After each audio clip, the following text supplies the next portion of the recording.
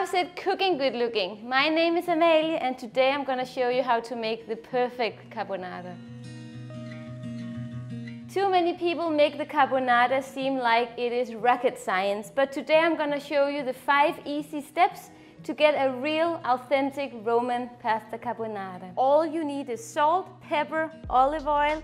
We are gonna use spaghetti, and you're gonna have some Parmesan cheese, 2 eggs, and preferably you would have pancetta. I don't have that here on Madeira, I just have a nice piece of bacon, which is also okay. Step number 1 is boiling our pasta. This can be done super easily. You grab the largest pot you have, you fill it with water, bunch of salt, and then we are gonna cook our pasta for like 7 minutes, then this skinny little spaghetti is gonna be perfectly cooked. When you add in your pasta, hold it like this, put it in, and then give it a twist. And then let it melt slowly into the pot here.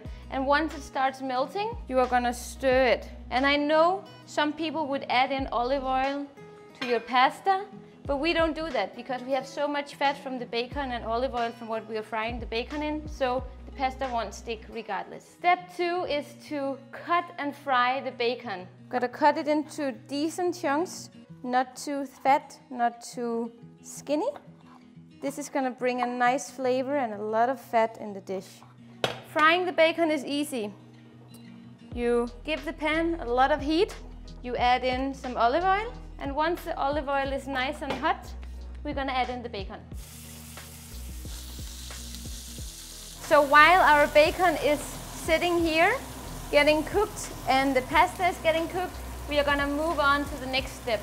As you can see, there's a lot of fat here on this bacon, and we don't wanna use it all. So what I'm gonna do is I'm gonna grab a paper towel, and I'm gonna go tilt the pan, and then suck up a little bit of all this fat here. And step 3 is to make what is gonna make the cream of the carbonara, which is 2 things. It's eggs and it is cheese. I'm gonna crack the eggs into the bowl, and then I'm gonna grate the Parmesan, and I'm gonna mix it all together to a fluffy little creamy texture. And then because I don't have a big pan yet, I've ordered it, but I'm gonna transfer my bacon into this little bit bigger pan, and then we are ready to apply our cooked pasta and the creamy egg sauce. I'm gonna test my pasta. It's been 6 minutes, and I can already tell this is good. It's al dente.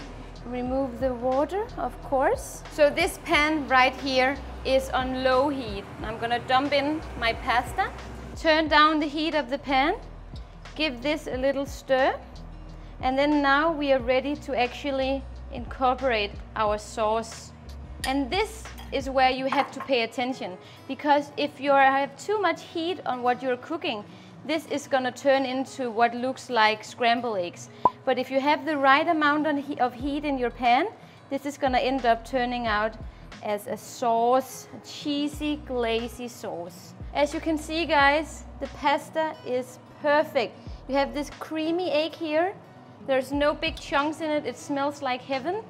And now we are ready to plate. This is the 5th step, and it's the best step, because that means that you're gonna eat very soon. I'm gonna take some spaghetti, twist it over a little bit.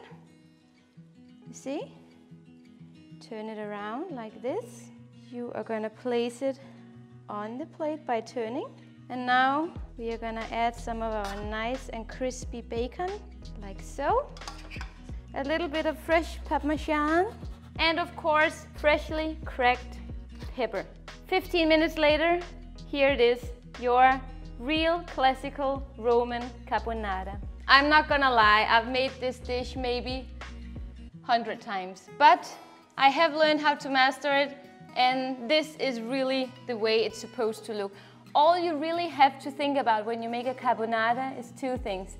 Your pasta has to be al dente, and you can't have too much heat on once you put your eggs in.